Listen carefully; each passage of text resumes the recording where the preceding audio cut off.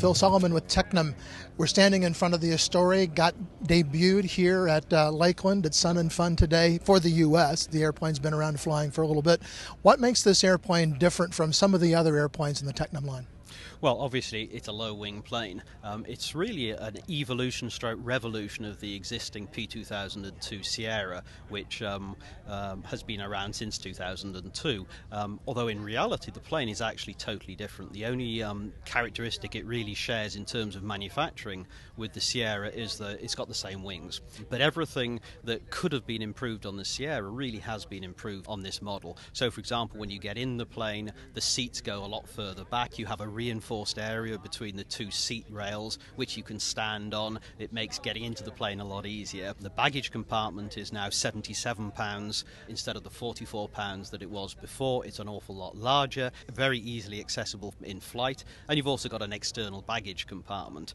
Then the canopy, instead of just sliding closed, it actually slides along and then comes down to close, which means you've got a lot more headroom both for getting into the plane and also when you're in the plane. So wider, much nicer seats. It's basically a luxury aircraft. In terms of flying characteristics, there's one obvious big difference between this and the Sierra, is that instead of having a stabilator, it's now got an elevator. Flight characteristics are just like the Sierra, very, very predictable, very good in crosswinds, very stable, and I guess most people would say it's just a fun plane to fly. As you may know, the Sierra in the rest of the world, 2002, is a fully certified aircraft, used primarily for flight training for airlines and so on in massive numbers all over the world. And this plane is a sort of follow-on from that, but in a sort of more luxurious fashion. So if the Sierra is being used a lot for flight training, what then is the market for the Astore?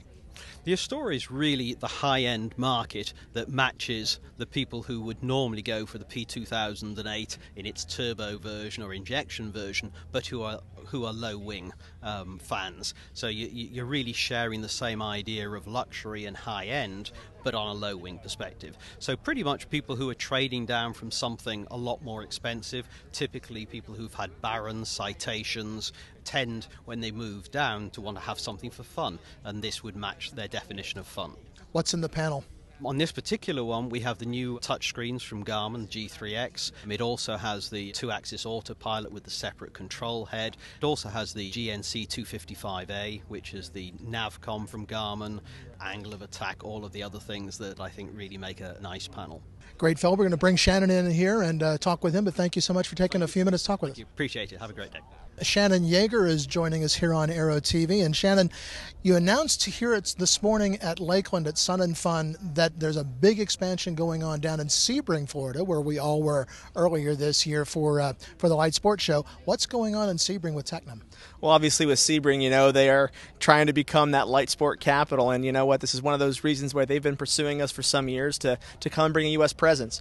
And due to our relationships with our previous dealer set, like Heart of Virginia Aviation, they were really instrumental in bringing us and helping us understand a little bit more about the U.S. market and how we need to be here with a real factory presence. And so with some cajoling from Sebring and stuff, we're actually going to be setting up full facilities. We have full machine shops, paint booth, etc.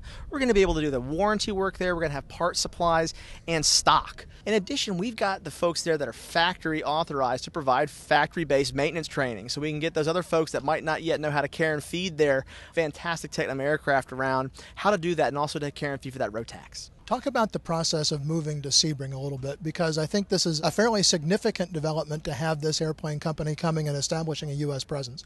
Yeah, we've had a good relationship with our dealers that have gotten things out, but again, there's that time lag sometimes that happens when things have to come across from Italy, where we're produced in its mainframe. So we needed a place to be able to do the reassembly, to keep that process controlled, as well at the same time to bring that parts and maintenance piece that comes with it. And we want people to know that we are here to stay. We're making a significant investment in people, machines, and things. 43,000 square foot hangar, all the machines that we need to make sure we're able to support our owners, our family out there, because we're also going to be starting, just so you know, a nice little owners group's going to be getting off the ground here soon as well. And you're making them very easy to buy as well. That's correct. We're going after a 10% down. So that's all we're asking up front is 10%, and that actually moves the production slot into production. And so we're not asking for the rest of the payment until the aircraft is reassembled, has been given its airworthiness certificate, and is ready for you to fly away from Florida. And so you will be having more than just the Astore. You'll have a lot of airplanes there to choose from. Absolutely. If you look around where we're standing right now, we have everything from our Echo Light Classic, that is just the most inexpensive way you can get yourself up in the air and go flying, all the way up here to our Astore. But in the middle, we have some other fantastic aircraft like our P2008, and we're going to soon be bringing in our P2010 that's going to be flying in Oshkosh, and hopefully by the end of the year, we'll have our Part 23 certification for that as well. All right, well, Shannon, thanks very much, and we'll look forward to coming down to Sebring, either seeing you next January or maybe before. We'll come down and go flying. Sounds good. Love to go flying with you. Have a great day.